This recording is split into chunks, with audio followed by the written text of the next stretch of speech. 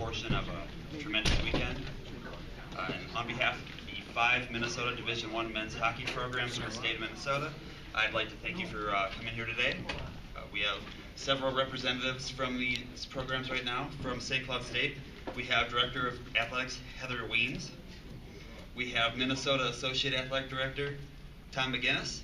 And from Bemidji State, we have Director of Athletics Dr. Rick Gove. First off, what we'll have Mr. McGinnis with an opening statement, and then we'll open it up for questions. Thanks, Brian.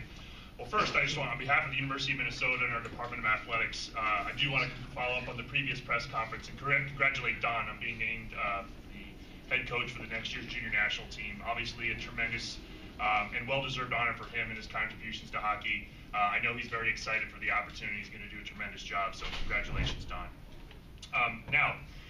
University of Minnesota, in collaboration with the other Division I hockey programs in our state, University of Minnesota Duluth, Bemidji State University, St. Cloud State University, and Mankato State University, Mankato, would like to announce that beginning next year, we will be hosting an annual tournament in collaboration with one another. The first tournament will take place here at the Excel, January 24th and 25th, 2014. The Gophers, Huskies, Bulldogs, and Mavericks will participate in the first year, while the Beavers will remain idle. We'll host 2 semifinal games on Friday with a consolation and championship game on Saturday. The Gophers will participate in each ensuing year, with the other 4 schools rotating on an annual basis.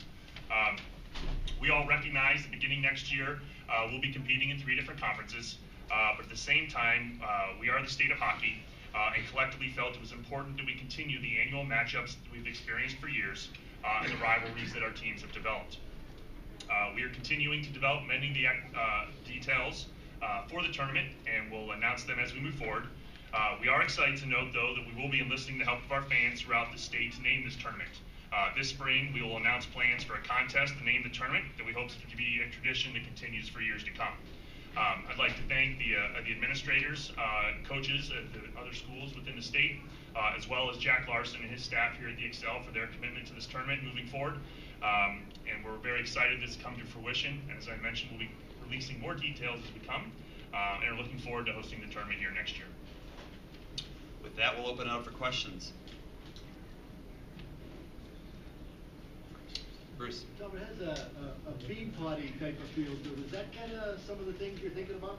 Absolutely. I think obviously they experienced tremendous success with that tournament in Boston. So I found if someone has a good product, don't need to reinvent the wheel. So obviously we want to capitalize on some of the things that they've taken advantage of there, and hope to incorporate that into our tournament as well. John. Did you ever consider that the University of Minnesota might want to participate in the rotation rather than playing every year? I think we collectively decided that there was some value in having us be a participant each year, so that's the route we took. Nate. Is there a trophy or anything for the winner? Or? Those are details Heather, yet to come, as we said. Okay. But that's under consideration. Yes. Rick, do you want to talk about what playing in an event like this will mean for Bemidji State? Sure.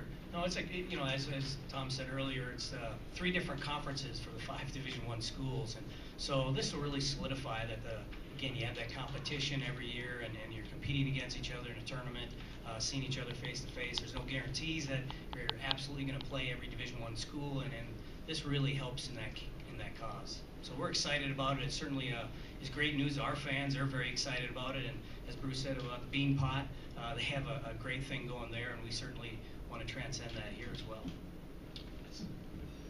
The way it's going to work then is there's one team that doesn't participate. Tom, you're going to go on the road during that and play that. Is that how it's going to work? Or? Yeah, well, we've come at the University of Minnesota. We've kind of come up with agreement as well that we're committed to playing all 4 of the schools each year. So whoever we play in the first round of the tournament, we will play the other 3 schools during that regular season. Yes. Nate. Obviously, this is a long-term plan or everything. What are your expectations for this as you go on? I just think, obviously we feel we've had great support from our fans and supporters over the years at each of our institutions supporting our hockey programs. So this is an opportunity, even though we won't be playing as often as we have in the past, to give an event back to them that they can come and enjoy. So I think that was really the driving force behind trying to have this tournament moving So really something that we can give back to the state of hockey that they can enjoy on an annual basis. Heather, I know there's been a lot of talk about the in-state rivalries. How much do you focus on that at St. Cloud State? I think it's definitely a part of what we do, and that's the fun part of any collegiate environment. One of the great things I think about this tournament is I believe that the talk really started from the coaches, and so they're bought into that, and they're bought into continuing to make this a tournament that's important for the state of hockey, making this a place where we continue to focus on collegiate hockey, and it really remains as a hotbed for recruiting and just for our fans. So this really captures that. Heather, your first year at the university, I mean, obviously this was kind of in the process when you got in there. How much, did you have to kind of play off with different people and try and find out where everything was at? If you look at it, there's been a lot of transition. I think Tom's been around for about a year. Bob Nielsen's no longer at the table. I was new to this whole thing. So there was a lot of catching up to do. Really great partnership amongst the schools, though. And again, the leadership of the University of Minnesota has been wonderful.